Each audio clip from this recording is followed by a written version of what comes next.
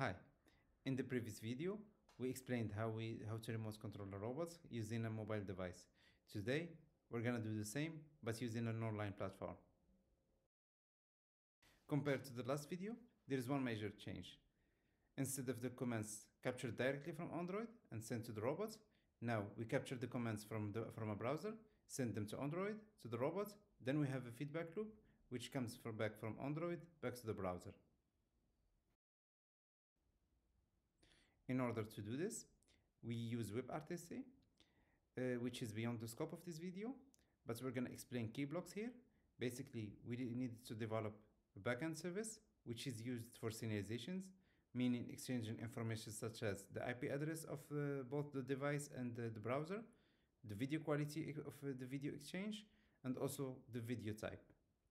Once that's done, now the browser and the mobile device can communicate directly via peer-to-peer mode, and the browser can send commands which are forwarded to the robots, and the mobile device can return back the video which is visualized on the browser.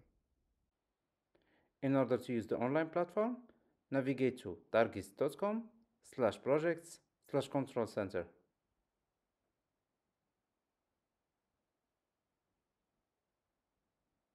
Once there, you are required to log in to use the platform. So far, we are using the Google Accounts provider. In order to use the online platform, we have to open the Android application and select Stream from Desktop. Once done, we have to select Enable Stream in order to connect the device.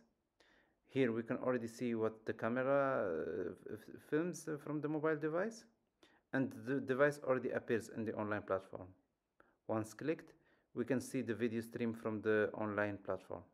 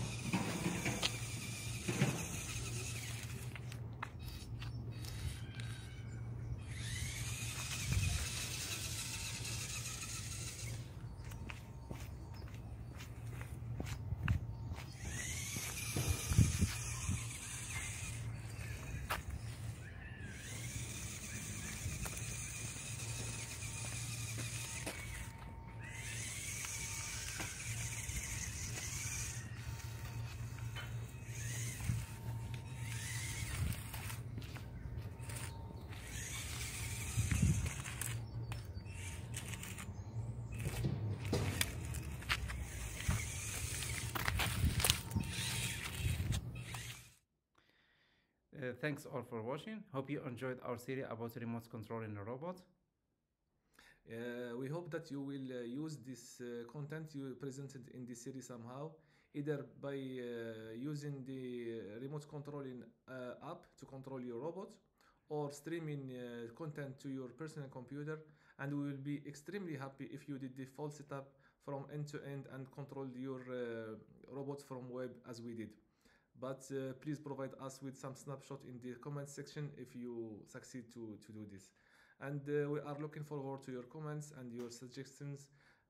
So see you in the next video. Ciao. Ciao.